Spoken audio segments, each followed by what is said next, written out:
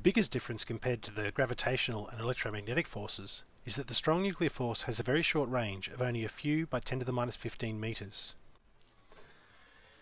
This unit of 10 to the minus 15 meters is so common in nuclear physics that it has been given a special name, the Fermi.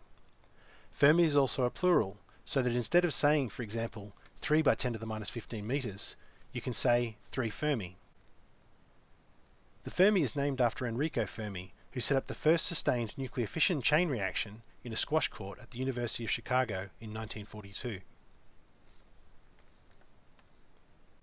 Remember I stated that the strong force is the same between all nucleons, either proton-proton, neutron-neutron, or proton-neutron. And when I say it has a short range, I really mean that. If nucleons are more than about 5 Fermi apart, there is no strong nuclear force between them. This is very different to the Coulomb force that, while it gets weaker with distance, never drops to zero until the charged particles are an infinite distance apart. Another peculiarity is that the strong nuclear force becomes repulsive at short distances, so nucleons cannot come really close together. This means nucleons have a sweet spot, and the strong nuclear force prefers to have all of the protons and neutrons in the nucleus being spaced about 1 Fermi apart. Knowing these facts about the forces between nucleons, we can ask the question, what does this mean for the stability of nuclei?